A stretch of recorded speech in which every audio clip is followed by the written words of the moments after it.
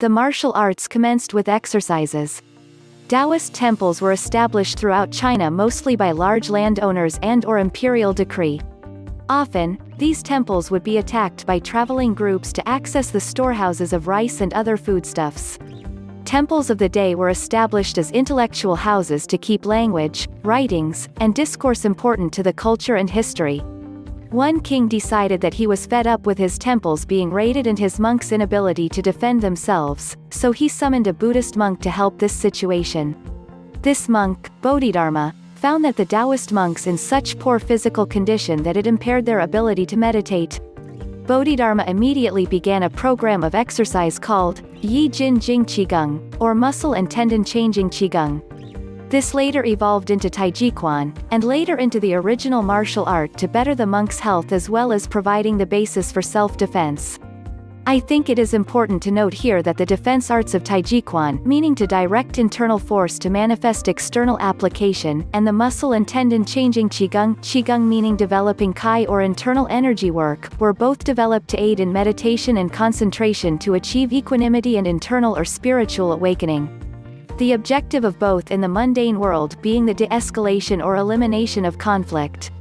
Contrary to the club and group sport and competition application observed today, these arts were meant to end conflict and avoid fighting in pursuit of a higher mental state.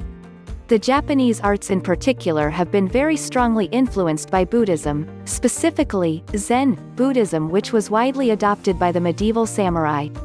The samurai felt that by engaging in Zen meditation and meditating on their own death, they could fearlessly enter into battle. After the feudal period, Zen became the central point of the martial styles that now had the do suffix. Karate-do, kendo, etc.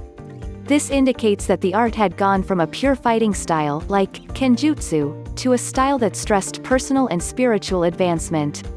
Most everything to do with traditional Japanese MA styles emphasizes a sort of Zen practice, the white uniforms, the use of meditation in class, etc. In China, we know that some of the Buddhist monasteries, like the Shaolin, became associated with certain kung fu styles. However, this connection is more political than religious according to some historians. Political activists, feeling the heat from authorities, would enter the monastery to display their withdrawal from public life. However, they would continue plotting, and also training. So the monasteries became known as hotbeds of revolutionary thought and also martial arts training. Still, this was not directly associated with the religion, but more as a handy and secret place to plot and train. Depends on the art. Western boxing, BJJ, judo, FMA. Not related to Buddhism. I don't advocate violence and I would do everything to avoid fighting. However, I do not believe the whole martial arts are for defense nonsense. Martial arts were created to hurt people, most were probably developed for war then were adapted and changed into different styles by soldiers returning from war and needed to defend their families and property or worked as some form of security for landowners. The stories of mysterious monks on mountainsides is most likely a PR tool. 1,000 years ago when there was no TV or internet or newspapers, what would sound better if you're trying to spread the word about a new fighting system? Me and my buddy developed this in my backyard, or I was taught this magically fighting style by a blind monk who lives on the side of a mountain, and if you practice enough you can shoot fireballs from your hands. The stories you hear about magic mountain monks are no different than the legends of Hercules or Thor.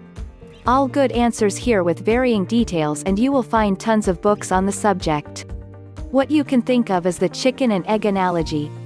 Eastern martial arts and Buddhism go hand in hand to the point that it's hard to figure out which came first. Wherever you find a Buddhist temple you will find monks practicing martial arts and vice versa. Their history is inherently intertwined and they fed off of each other.